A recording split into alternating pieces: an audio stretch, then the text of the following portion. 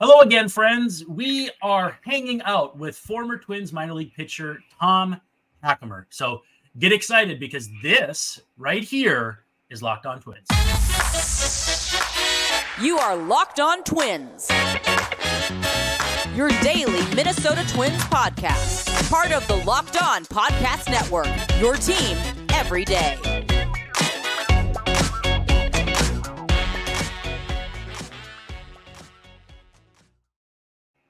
And before I get to the intro, don't think I didn't see you dancing backstage there, Mr. Tom. But it's a very fancy intro. I was not expecting that. Isn't it? Yeah. So, hey, everyone, this is Locked On Twins, back for another edition. I'm your host, Brandon Warren, and you can follow me on Twitter, though I probably wouldn't, at Brandon_WARNE, which you can see on my screen. You can also see my guest, which I will get to, I should say, very quickly. But thanks for making Locked On Twins your first listen every day.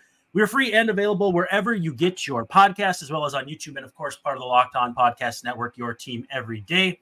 Also, feel free to be active in the comments. It's going to be less pertinent on a show with a guest, but when we're talking about the three starting pitchers who are free agents that I think the Twins should sign, maybe a little more interactive, same with trades. Those are the last two episodes. But today, before we get to the main event, today's episode is brought to you by FanDuel. Make every moment more. Right now, new customers can bet $5 and get $200 in bonus bets guaranteed. Visit FanDuel.com/lockedon to get started. Now, to not further belabor the point, our guest is Mr. Tom Hackimer, former Twins minor league pitcher, also some time with the Mets, some time in Indie ball. We're going to cover all that ground, but before we get there, how are we doing, sir? Not too bad, honestly. Overall, things are good. The weather here in New York is hitting that nice sweet spot where you can wear a couple layers, but you're not freezing. So I'm pretty happy about that, honestly. So you're like a fall guy, like not a fall guy like Chris Carter, but no, fall guy like flannels and pumpkin spice? Flannels, yes. Pumpkin spice, not so much. But you're not basic. Got it. Right on. Right. That's a good time of year here, too. We're in Minnesota. We got the colors. I actually just cut the grass for the last time. So I agree. I like this time of year. I like spring too. I don't like when spring pretends it's fall and fall pretends it's spring, though, because that screws with you up top here. But when I used to interview players when I first got started, and don't get me wrong, I'm not Barbara Walters here. I'm not whoever. But I used to start every interview, and I started with like guys like Ben Revere like 10, 12 years ago. Who is Tom Hackimer? Now, I wouldn't ask them that because in 2011, they wouldn't have known that. But I'm asking you, who is Tom Hackimer? And then we're going to jump off from there. Well, I believe the reason I'm here is that I am a pitcher.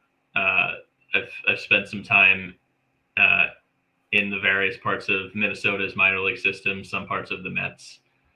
Outside of that, I have...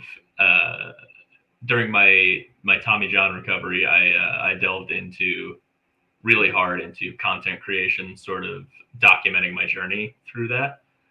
That was an interesting thing to explore, more of my creative side. That was kind of fun to get into a little more. I find it really hard to do both of those things at the same time, be really competitive on the field, and also be taking the time to like pay attention and document things. It was nice to get a change of pace to get to play with that.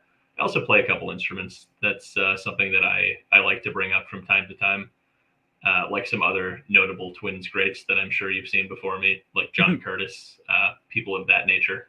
He can really sing, too, if I'm not mistaken. John's a very, very good guitar player. I would say I'd probably have him beat vocally. Hey, you guys could start something. Back in the day, Drew Butera, who retired a few years ago, lasted forever as a backup catcher because he was so good defensively. Oh, yeah. He used to joke about a band that he had. Now, this is going to go back to like the 2011, 2010 rookies. So it was like him and Trevor Plouffe and a few other guys had just kind of screwed around coming up. And he might have been putting me on a little bit about how good they were, but they definitely, screwed around with those kind of instruments. So I've definitely heard of guys having some talent. Curtis came up a little after those guys. Yeah. But I love to hear what interests players have outside the game too, because I think a lot of us forget you guys are humans at the core, just like the rest of us. Yeah. Especially, I've made the mistake of starting to tweet again. Don't do it. Yeah, no, it's very stupid. But it comes out pretty quickly that people sort of forget that the people they're watching on the field are people are just that.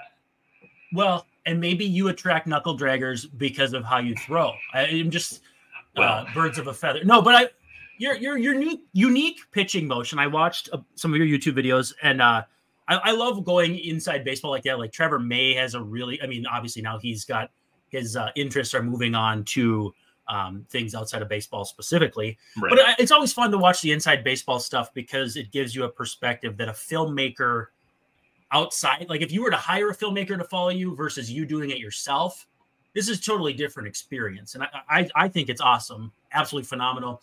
But I watched some of that while I was kind of watching some of the highlight videos and scouting stuff and the throwing motion. Like I have to ask, how did that start for you? Because it's to say unconventional would be probably underselling it. Yeah. So I was only a shortstop in high school. I didn't pitch at all.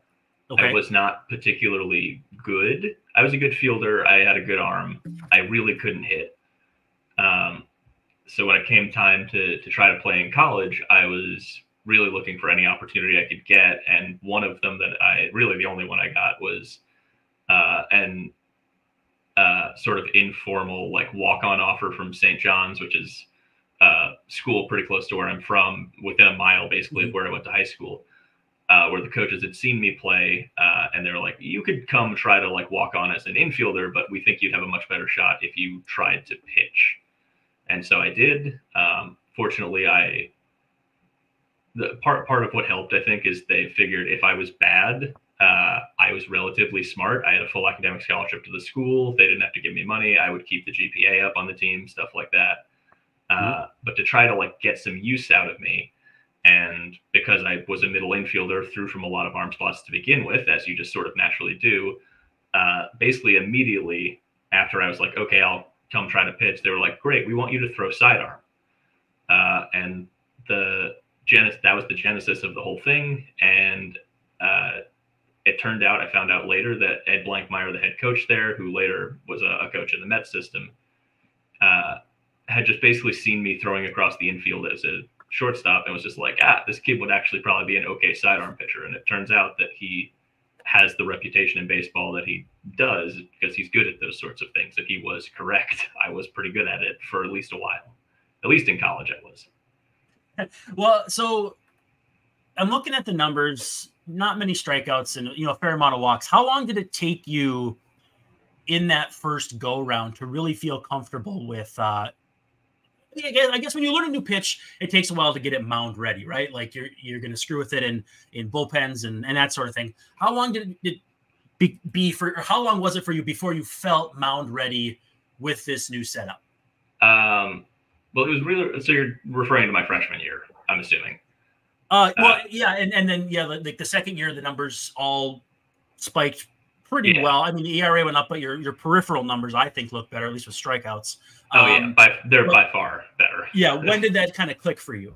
I mean, the first year, like I didn't know what I was doing at all. I could maybe throw a fastball. I threw like 81 miles an hour.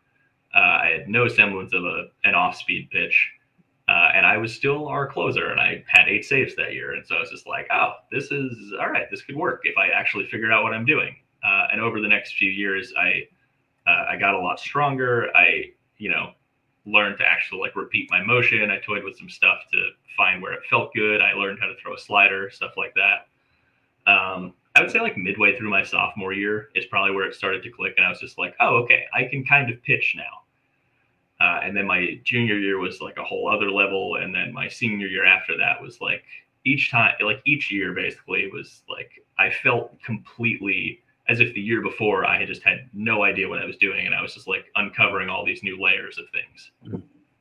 Was it, in your opinion, like the fact that you kind of picked it up from scratch? It's kind of like being the Diamondbacks in the playoffs, where the further you go, the more you surprise yourself that you've gotten there. And so you don't have as much like worry about what's next because you maybe didn't expect it in the first place. Was there some level of that? Like once the ball got rolling, you're just like, all right, well, let's just see where this goes. But with not as much pressure. Yeah. From my freshman year, it was just like, I'm basically playing with house money here. I shouldn't have even gotten to this point. Like anyone who saw me play baseball in high school is just like, that's not a Division I baseball player. But I was. And then furthermore, it was just like, once I was in college, and I was a notably better pitcher than I ever was a hitter. And I was throwing 88 to 90 miles an hour from my weird low arm slot. I was just like, okay, like I'm probably a professional at this point. Like someone will give me a shot. But up until that point, it was just like, yeah, we're absolutely playing with house money. And that's how I tried to view sort of the whole thing. So I don't know how reliable the data is from college for you. Not because you went that long ago. I'm not trying to say that. But Baseball Reference says you've given up 6 home runs. Is that accurate? And if so, how many of them can you remember? That's correct. And I remember all of them. I'm not surprised. What's the most notable one? I don't want to put you on the spot for, all 6, but is there one that sticks out more than any? I'm trying to run through them in my head here. First one was in Cedar Rapids my first year, just dick middle fastball to a guy named Gus Craig, who never played after that year, I don't think. By the way, that means 0 in college. So their data is correct. In 150 some innings, you did not give one up. I did not, no. That's Came awesome. very close. But I let up 2 in 2019, I want to say. Or no, I let up 1 in 2019 to Trent Grisham. That ball was murdered. He might have been Trent Clark at that point. Yeah. I let up 3 in 2021. That was rough. 1 to a Pirates prospect that we were in Altoona. It was when I was with the Mets. We were in Altoona and he hit it through. There's a roller coaster in right field. I think he hit it off the roller coaster. That ball was murdered. Wait, in Altoona? In Altoona, yeah. Oh, I would have guessed a roller coaster in if any of your New York teams played on a boardwalk or something. But again, sorry, I never played for the Cyclones, despite my junior year of college. I was drafted by the Mets. Yeah, I'm gonna ask you about that too. Yeah.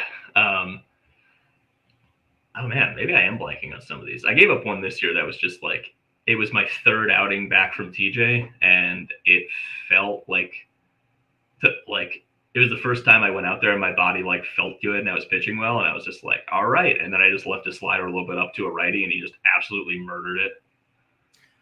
Yeah, you're not expecting that right on. Oh, I do remember the other 2. One was they were both in Syracuse when I was with the Mets. Okay. One was Connor Wong just pulled an up and in fastball as a righty, which that shouldn't be allowed. Catcher prospect, right? Yeah. Red Sox. Yeah, I threw one up and in on him, and he turned it over the right field wall. And another one was a slider that I threw dead middle to a really good hitter who was with the Blue Jays. I can't remember his name. Well, either way, I mean that's Tyler White. There we go. That's all of them. Tyler White, the guy who pitched or played in the big leagues briefly with the Astros. Yes, that Tyler White. Okay. He was actually in the Twin system this year for a little bit too. So I thought I was remembering that. All right, let's take a quick second, just one real quick second to talk to, or rather about, our friends over at FanDuel. All right, so our friends at FanDuel want you to know that October baseball is here, and you can make your postseason debut with FanDuel, America's #1 sports book. It's just like making the debut in the postseason like Alex Kirilloff did, except not quite. Join FanDuel today, and you'll get started with $200 in bonus bets guaranteed when you place your first $5 bet. Visit FanDuel.com/lockedon to create your new account, and then you can get in on the action from the first pitch until the final out, betting on everything from strikeouts, home runs, to who will win the game. And if you don't want to wait the whole game to get that W, you can do quick bets and predict what will happen in the next at-bat. So head on over to FanDuel.com/lockedon right now. Step up to the plate this postseason with $200 in bonus bets guaranteed. Make every moment more with FanDuel, official sports betting partner of Major League Baseball. All right, I do remember the Kirilloff postseason debut and being baffled. It was a decision that was made. Yes. That is you look at the record books and you're like, that is a thing that someone decided to do. One of the decisions of all time. Right. And 2020, man, what a time. We'll talk about 2020 because that was also a pretty wild year, but wild in more ways than one. So you played at St. John's, a couple of future big leaguers, Frank Schwindel and Cody Stashak, if I'm not mistaken, were both on those teams. the fact that you and Cody Stashak both ended up with the Twins, was it in town to see you, saw him, or vice versa? Or were you both just kind of, hey, we're both good relievers or good pitchers and whatnot? I don't really know. Well, Stashak was drafted the year. Well, we were both drafted in 15, but Stashak by the Twins, me by the Mets. Yep. The Twins drafted me the following year. I think that our area scout, John Wilson, is just very well respected in the organization, and his opinions are taken into account. And I think that's how we both ended up there. Well, I know almost nothing. And John, you said John Wilson, correct? Yeah. He's one of the scouts that I know of, like is more prominent when you see, we get the emails with the draft picks and it says who they were recommended by, and John Wilson appears a ton. So it's not surprising that he would carry that kind of weight. And then, yes, Frank Schwindel played some for the Cubs. I want to get down to, though, your summer league experience in 2015. You played for the Brewster Whitecaps in the Cape Cod League. Cape Cod, kind of a rite of passage for some guys, as far as like, I feel like we almost romanticize it, like a summer on the Cape, but in baseball terms. Well, they did make that whole movie about it. Yeah, I'm not good with baseball movies, so it's Summer Catch. That's God, duh. Yeah. But I mean, so you were on the Cape and had just an incredible summer. Can you walk us through like how the Cape comes together for you? And then, I mean, you gave up what, one earned run the entire summer? You must have just felt on top of the world. Like 0.47 ERA, incredible. Yeah, I can't tell you a time that I really felt like I was pitching better than that. I don't think. I finished up my junior year. I got drafted by the Mets, and it was the choice between signing for what they offered me versus doing this whole sort of like bet on myself, go back to school thing. And part of what did go into that decision is like, I had come this far and like I had the opportunity to go play in Cape Cod, and I was like, that'd be really cool. Like if I do nothing else in baseball, like I can say that I did this at least. Have one of the cool, like very cool experiences that like I rightfully should never have had based on the quality of baseball player that I was. And that certainly factored in. So I went and did that. And I think it's much cooler that they moved the signing date or the draft back, actually, so guys have the opportunity to do that and still get drafted. Right, right. I think that was a really good decision. But yeah, I ended up there. I was throwing incredibly well, and the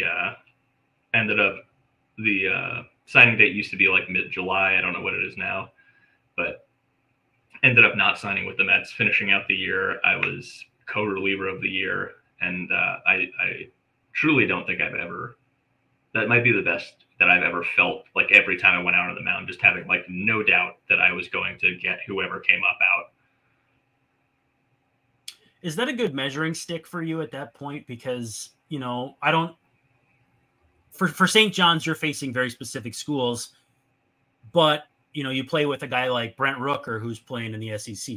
He's on your team. You only played a handful of games that year, but, that must be a nice, like, next step measuring stick of like, okay, what am I capable against this competition, right? Yeah, it was really nice to have that, like, okay, this isn't just like beating up on like the worst teams in the Big East. Right. It was good to be like, I faced one hitter that sticks out that I remember was Tommy Edman. Yep. He was in there that year. With some very good hitters on our team. Yeah. So it was really good to like know for sure, like, okay, like I can compete with these guys. Like, so you go back and you get taken in the fourth round, but I assume as a senior sign, is it more about the opportunity than it is actually like the Mets didn't offer you enough money? Because the way you explain it, it's more like, well, you got to have an experience. It was a combination of both things. It was like, I wanted to go back to school. I wanted to play in the Cape. Also, the Mets did not offer me enough money to get me to forego those things. I mean, they'd have to buy out basically that last year of your education since you were on a academic scholarship, right? I mean, in theory, yeah. Right? And it ended up working out better for me on the whole anyway. Okay, well, that's good. As is a public record, if you want to look it up, the Twins paid me notably more than what the Mets had offered me. Okay, well then, yeah, obviously it worked out great. And that last year at St. John's was incredible. I do want to skip over it though, because you go to Cedar Rapids right out of the chute. Yep. What's that like? Like you go from New York to Cedar Rapids, Iowa. Yeah, it was. I actually went. So the whole process was I live in New York. I went to Minneapolis to meet Terry Ryan at the time and sign my contract, see some doctors. I love Terry. I don't know. Maybe you have different feelings, but I love Terry. I don't like that Terry got fired right after I got drafted. I think that worked against me a little bit. Got it. He was fine. I had some issues with the doctors in Minnesota taking some issues with my knee MRI. From Minneapolis, I go to Fort Myers for a little bit. And then from Fort Myers, I go to Cedar Rapids. So I go through this progression of just things that are getting slowly like further and further from what my idea of a city is. Yes. So I'm from what I consider one of the best cities in the world. Minneapolis is lovely, but it's much different. In New York, we do not have to have a series of tunnels and walkways to make sure you don't ever have to go outside. Well, because it doesn't quite get that cold here. Then to Fort Myers, which is just like, the suburban New Yorker's dream. Not a metropolis, but it's nice. It's warm. Yeah, there's sort of some stuff. There's a downtown. And then Cedar Rapids, it's like I'm driving through 15 miles of cornfields from my host family's house and living with an Australian. And it's just a very quick, rapid culture shock from what I was used to. So that had to be that was Lachlan Wells. That was Lachlan Wells, yeah. Okay, yeah.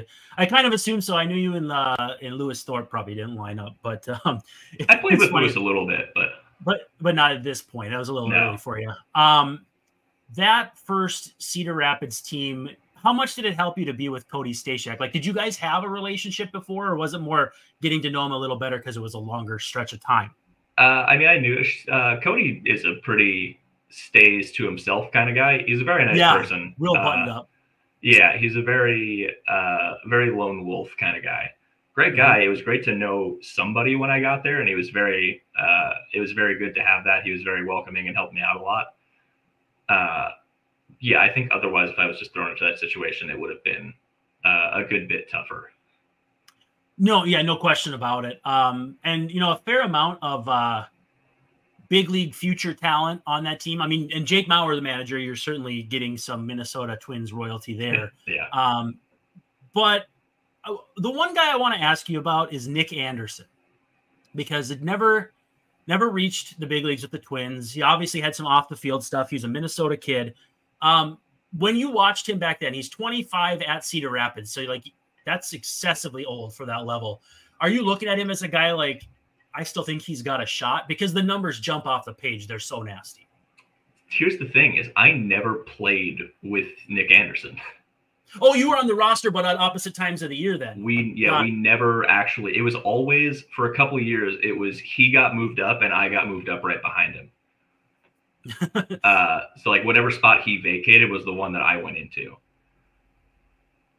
Similar numbers, probably different approach, I suppose. So slightly different arm actions. Well, that's one way to keep teams guessing.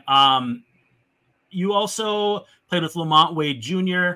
At least he was on the team, I guess. I did. I played with Lamont. And then what about Fernando Romero? Did you play with Fernando Romero? You must have just missed him then. I think I just missed Romero a couple times too.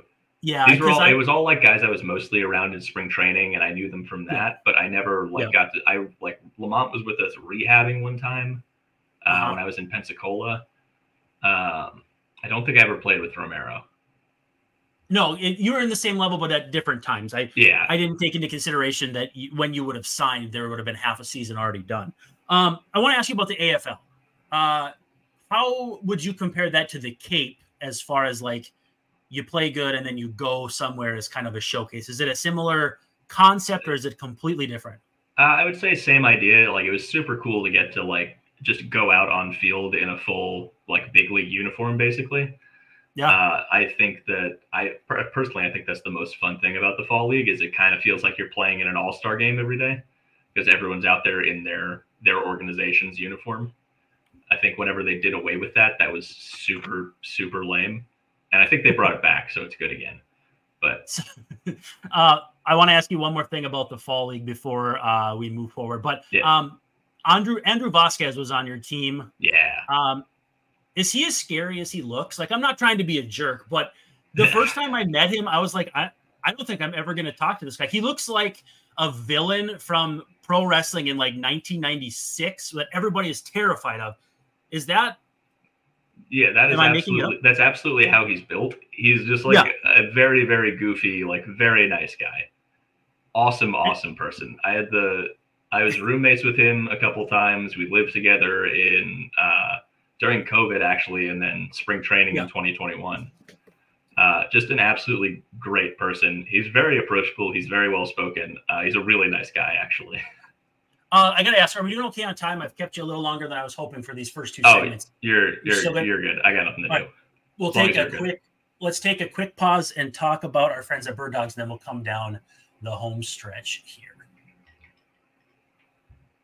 All right, so our friends at Bird Dogs want you to know that Bird Dogs make you look good. It's shorts, and I got some pants from there, but it's mostly khaki type shorts. They fit thin through your thighs and legs and your backside.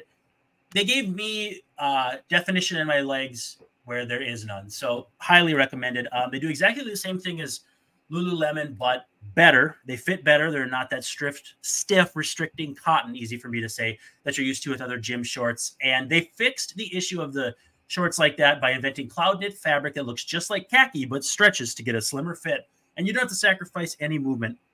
You can wear these golfing. I wear them to church. I wear them when I'm going to play with my kids outside, pretty much any situation, going to the pool, going to the gym. And they use anti-stink sweat wicking fabric that keeps you cool and dry all day long. So go to birddogs.com/lockedonmlb. That's promo code again, lockedonmlb at checkout if you don't use the website there. But lockedonmlb at checkout for a free Bird Dogs water bottle with your order. That's birddogs.com/lockedonmlb. And you'll get a free water bottle at checkout. You won't want to take your Bird Dogs off. We promise you. And I can attest to that as well.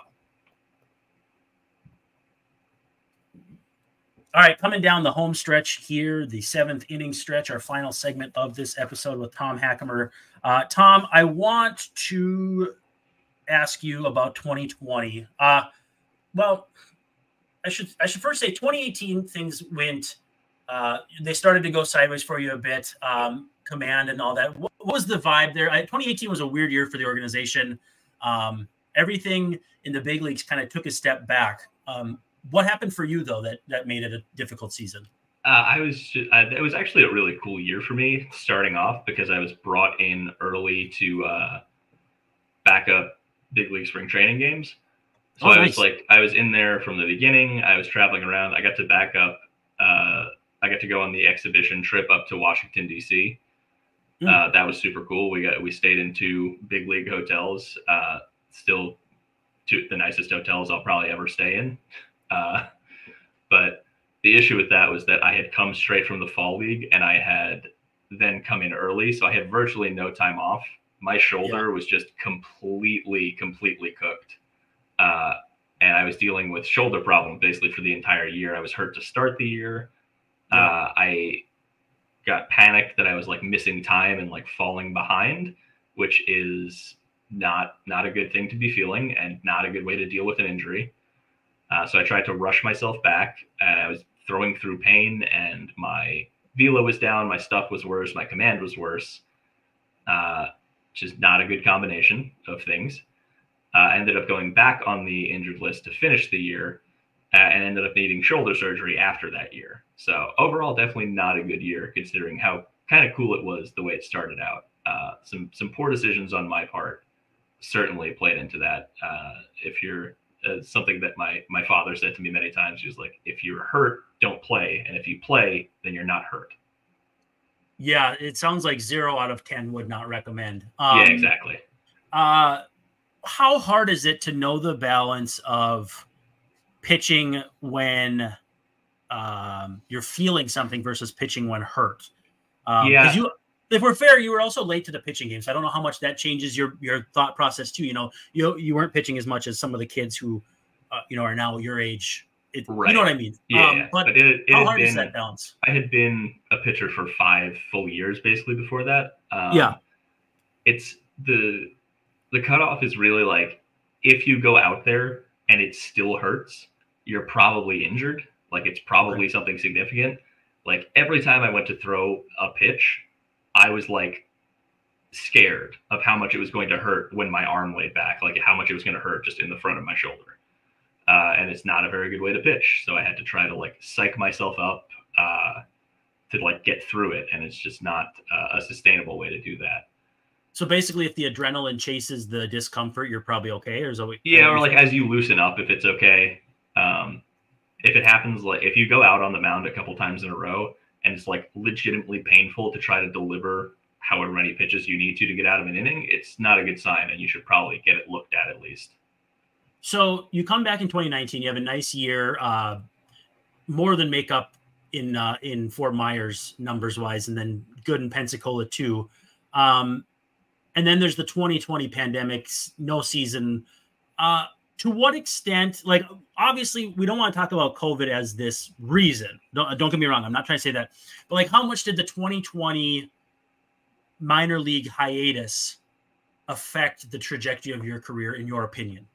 I think it's certainly not insignificant. I think I think the combination of things that happened beforehand, spending 2018 hurt. But like, if I had just been hurt, it would have been okay. If I was trying to throw while hurt and being bad set me back. 22 or 19, I was good. Back from the surgery, fine. I came in for 2020 spring training early to go to command camp because I had command issues. It was good. I was about to like start getting into games and hopefully going over to back up some games on the big league side again. Hopefully throwing some of those. And that was right about when we got shut down. I think that, and I ended up just sort of staying in Fort Myers for that year because I figured that Florida would be a lot more open and able for me to like stay ready and be able to train than it would be home in New York. And I was correct. Yeah, of course. So spent that year living with Andrew Vasquez and Tyler Wells. Oh, nice. Yeah. Good dudes. Great. It was a weird time, certainly, but I think that it was obviously a detriment to my career, obviously not playing for an entire year where I would have been probably in double AAA. Yeah. A little bit younger, a little bit closer to having just had a good season, having some confidence. And like one of the good things that happened after COVID is there was suddenly a lot less. Everyone was all the teams were a lot more willing to like just promote their younger guys quicker. Just like, okay, like we took this guy out of college in a high round. Like we don't need to see him play, 5 months in low A. Just like, okay, He's good there for 6 weeks. Get him moving. And that's a really good thing for baseball. It's just really unfortunate for me personally that it happened once I was already in my mid-20s. And I no longer fit that mold. Yeah, I would say that's that. I like that explanation. I don't like the result, obviously, but I like the explanation because it's not a way I would have necessarily thought of it. You're not long for the Twins organization at 21. It looks like about June things dissipate there. What were you dealing with something physical at the time that eventually came to a head with the Mets? Because you were with the Mets then after that. Or, kind of what was that whole 2021 vibe? Because, like I said, Twins were not long in your plans. I really wish I knew because it was really, really difficult because spring training, I was there again to throw in some spring training games that year. Another like very strange year. I threw very well in the games I got into. I felt I threw really well in pretty much everything else I did. And it was coming to a point where my command was pretty much as good as it had ever been. And I kind of thought that I had figured something out or like turned a corner on it. I go to the alternate site in St. Paul continued to throw incredibly well for the entire time I was there. That is where I let up actually a home run that is not on the record to Ben Rortvedt. He launched the ball out of the stadium off me. That dude's so jacked. Yeah, I love Ben. He's a great guy. I'm really happy that he finally got healthy and was actually playing this year. Right. But like apart from that, I was throwing tremendously well the entire time. I get sent down to Wichita. Yep. Kansas is lovely in May, if you were ever wondering. But I wasn't, but I'm glad. I'm glad. I threw 2 weeks there. It was actually Wichita was actually better than I expected. I threw pretty well, and then I went back up to St. Paul, and I think that again I sort of let my in a similar way to 2018 when I was throwing through an injury, I just kind of let my brain get in the way of me looking at things clearly, and I was just like, I need to throw well. I need to get to the big leagues. I'm too old to be this far behind, and it's weirder to look back and think that that's how I was thinking when I was still I'm still trying to play currently, and I'm notably older than I was then. It keeps going apparently. I put a lot of pressure on myself, and I was not helping my ability to perform. And obviously, if you look at my numbers from St. Paul, they're really, really bad. I walked 15 guys in 5 innings. But on the other hand, my stuff had just jumped and was the best it had ever been. It was a really weird thing that I just couldn't explain and couldn't control. And after a game where I think I walked 6 guys and recorded 2 outs, the Twins released me, as is pretty understandable. I was fortunate to hook on with the Mets after that, but it was a really difficult thing going through it. I don't know how much of it had to do with the eventual injury I would deal with, but because there's no way of knowing. I think that my UCL might have been loosening for years, but I have no way to prove that is what was happening. And I know for a fact that now it's much tighter than it was at any point in my probably Twins career. Yeah. And when I was just in indie ball, I was still walking a lot of guys. So I don't actually know how much that was contributing apart from, or compared to my mental state where I was trying to put way too much pressure on myself to perform. Which one of those was doing more? I don't know. Yeah, I think it's all interrelated. I think that's how brilliant the brain is, that you're not even realizing things are affecting your mental state and that sort of thing. The Mets come up a lot in different parts of your story. How much of those are interrelated? The didn't you say with St. John's there was a Mets factor with someone who went on to scout for them, and then you got the Mets drafting you, but you didn't sign, and now you go back to the Mets after the Twins. Is that all interconnected, or is it just kind of how baseball goes sometimes? A little bit. It was so my head coach at St. John's, Ed Blankmeyer, went on to be a coordinator / coach with the Mets later. That's it. Yeah, that was why I signed there. It was between them and the Nationals, and to be honest, I probably made the wrong choice because the Nationals in the second half of 2021 just sold their entire team. Yep. So maybe not my best move, but that's life. I was definitely. It seemed correct at the time. I only know that now that it was maybe the wrong choice. But I went somewhere where there was somebody that I knew. So I knew I'd have somebody in my corner. A lot more people from the Mets reached out to me, probably because of that. But it was. It was good. It was really, it felt nice to come full circle on that and come to play for the team whose stadium is a couple miles from where I went to college. And I thought it was a good idea. It maybe wasn't. It maybe was. I'll never know. I had a lot of fun doing it. It was really cool just to play for those teams and have that opportunity. And people that I know, were all very supportive and thought it was very cool that I had even the opportunity to get up to the Mets. So you land with the Long Island Ducks. I don't want to take any steam from your recovery from surgery, because your YouTube channel covers that way better than I can ever try to do. And I want to have you push that before we get out of here, because I watched some of it. It's incredible. I really thought it was great. But Long Island, to me, the Long Island Ducks are kind of the team I think of when I think of like independent ball. Granted, the St. Paul Saints are here. They were the local independent team around here before they affiliated with the Twins. Right. But when I think of indie ball, I think of the Ducks. Seems to be a big landing spot for former big leaguers. And two questions. One, what is the primary difference between playing in the minors and indie ball, like affiliated versus unaffiliated? And then two, what is it like being in the clubhouse where there's that many guys who've played in the big leagues at any given moment? So those two questions are kind of related, because one of the big differences is that like guys in AAA, AAA is a little different. Guys in AA and down, like guys are generally hustling balls out, like giving it a lot. Like AAA, you get some of the salty vets who are like, ground out and, run a 7-0 to first base. Oof.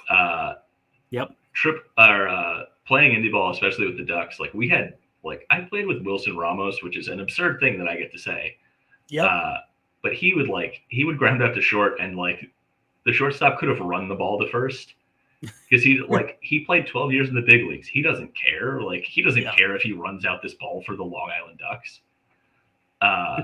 So like that, like from that perspective, it was incredible. I got to play with really interesting assortment of guys. Like I was on the same team as Al Albuquerque and Alejandro De Aza, Ruben Tejada. A bunch of the Ducks are really big on getting former Mets guys, so it's really interesting there. If you want, I'll just take a second, and can I read every player that was on the team this year that played in the big leagues? Yeah, go for it. Alejandro De Aza, Alex Dickerson, Lou Ford, former Twin, Brian Goodwin, Denny Heckavaria, Zue Lin, Kyle Lobstein, Daniel Murphy, Boog Powell, Wilson Ramos, Hector Sanchez, Chance Cisco, Ruben Tejada, Sam Travis, Al Albuquerque, Jake Fishman, Mirandy Gonzalez, Brett Kennedy, Kevin Quackenbush, Robert Stock. Boy, that team had really good Twitter presence. Oh, yeah. Stephen Tarpley and Jimmy Yacobonis. Now, I'm not going to let you out before I ask you one other question, but what an incredible amount of talent, former big league talent on a team that, like you said, it's probably more fun than anything for fans to come out and watch. Yeah. It's unbelievable. It's got to be just like a circus to watch, and not in a negative sense. Like just an incredible display. Yeah, it's really cool. And it's unfortunate because like you can very clearly tell that some guys are like, you can see why they're there and not not playing in AAA for somebody. Like it's really unfortunate, but like Ruben has very clearly never recovered since Chase Utley broke his leg. I suppose it's a matter of talent matching effort. Like Wilson Ramos is still talented, and if his effort came up, his numbers might be a little better, but it wouldn't be enough to get back to the big leagues. Right. And you can see the difference between talent and effort. Yes, absolutely. Which isn't to say that they're not trying. I don't want to be very but careful. it's also one of those things where like watching that, I'm like, yeah, I get it, man. Like, yeah. I understand why you don't want to run this ball out, and I don't blame you for that. So I have to end with this one. You had a hit this year? I did, yeah. That was my first. So there was a rule in the Atlantic League, for those that don't know. The Atlantic League is sort of the testing ground for new rules that MLB might put in at some point. Although they think they've run through most of the good ones. Like that's where they first tested the automatic strike zone and the pitch clock and stuff like that. They've run through all of the good ones, and so now we're doing weird stuff to just justify the partnership with the league. I think that's why they signed you in the first place. Yeah, exactly. They're like, what's wrong with this guy? Everyone gets a crack at Mr. Hackimer. Yeah, everyone gets a weird guy. But so one of the rules this year is called the double hook. So if you pull the starting pitcher before he gets through 5 innings, you also lose the designated hitter, which is a really interesting thought. It's just that also they're never going to do that in the big leagues because I don't think it benefits anybody. No, it's cool, but also kind of dumb. Yeah, exactly. So it makes, it's fun for the Atlantic League or whatever, but it would, so what happened, we had a couple different things going on. One of them was that Ruben Tejada actually was dealing with visa issues, so he just wasn't there. Mm-hmm. Another guy was hurt, but not on the injured list, so still taking up a roster spot. I think it was Sam Travis. Oh, yeah. And so we had like one bench player, and it might have legitimately been Lou Ford because he's a player coach. So I came in, I threw the 7th inning or whatever, and the pitcher's spot was leading off the next inning. Our starter had not gotten through 5 innings. We pulled him before that. So I walked back. You know, it was my first back-to-back actually since surgery, so that was exciting. That was one of the biggest things. And one of the things that when I was with the Twins after 2017, they stopped doing it in the minors basically because they wanted guys to be able to go multiple innings, but that's just never been my strong suit. My strong suit is I can throw 3 days in a row if you need me to. But an inning at a time? Yeah, exactly. But so I was excited because of that. I'm walking off the mound, and Wally's waiting for me on the top step of the dugout, which he doesn't do. Like when pitchers come out of games, like he is just like sitting there. I talked to Wally like 3 or 4 times the whole year prior to that. I'm just like, is he congratulating me? Like what? He goes, "You're up first." I was like, "Oh shit!" Like I have to go. Like I have to find someone's bat that they don't mind if I break. Yeah. So I borrow somebody's stuff. I go up to bat. The guy pitching against me was one of my summer ball teammates from my the year before I was in the Cape. I was playing in the Perfect Game League in upstate New York. Sure. So I get up there. I know this guy throws like 95 to 97. So I get up there. I'm like, "Hey, Clark, like take it easy on me, please." There was the first pitch in the dirt. I went back and watched the video, and like I am still like loading my swing. Like my front foot is in the air in a stride as the ball hits the dirt behind me. Because I was like, I didn't get to like get out there and try to like time it up in the on deck circle. So second pitch, I was just like, all right, he's probably going to lay one in here. And then like I see the pitch coming, and before I know it, like I'm swinging.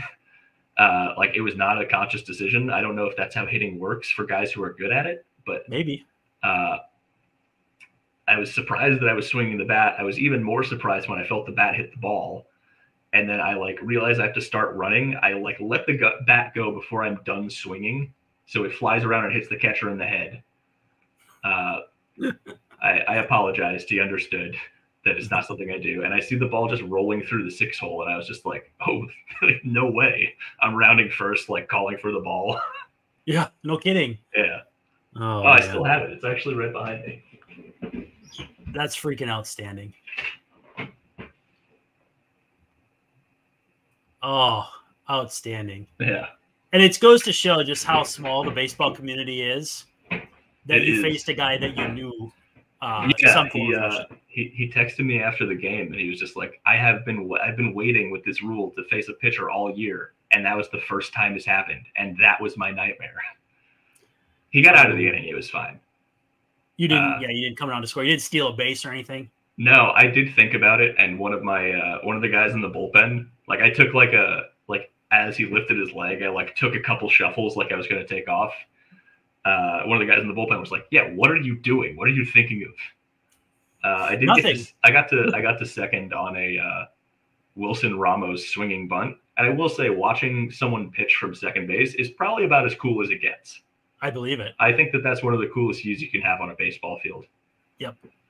Well, hey, I want to give you a chance to push your Twitter account if you want, your content, and then how you feeling. I mean, it's going to be time for teams to start looking here. Hopefully you can land someplace. Yeah, that would be great. If you do want to follow me on social media, I made it very easy. I came up with something kind of clever when I was like 17, and I've used it for all my social media since. It's all Hackimer. If you want to follow me on YouTube, I did actually change the name of that. I think it's just called Baseball Things of That Nature. It is. I checked. Yeah, because I love the things of that nature. Yeah, exactly. Genre of joke. Exactly. I have most of the series of my recovery from Tommy John surgery. I've been meaning to. I realize it's really, really difficult to, as I was saying before, like try to like document things while you're actually playing. It's way easier when you're just like working out and like doing a throwing program. I'm sure. So I'm working on doing the actual finishing video of that about getting back to playing. So if you want to see when I actually finish that, follow me on YouTube. But overall, I'm just looking forward to either in a very weird and sort of morbid way, because I've decided that I'm not playing independent ball again. It was a fun experience for a couple months, and that was all of it that I needed. Yep. If I have an opportunity to play affiliated baseball again, I'll keep going. And if not, I think I'll probably move on to whatever it is that is next for me. But I also finished the year, my last outing with the Ducks, I threw the 5 hardest fastballs of my life. So it would be really, really sort of bittersweet to have to end on that note. Well, you're supposed to always end the round on a good one, whether it's batting practice, shooting basketballs, whatever. So, but hey, let's hope that ending a good one is still a few years in the future for you. Thank you so much for taking time out. We look forward to getting you hired. #hire Tom. And otherwise, thank you so much for hanging out with us, guys. We'll be back again later in the week. We got all kinds of off-season stuff to talk about. But until next time, this is Locked On Twins. Dude, thank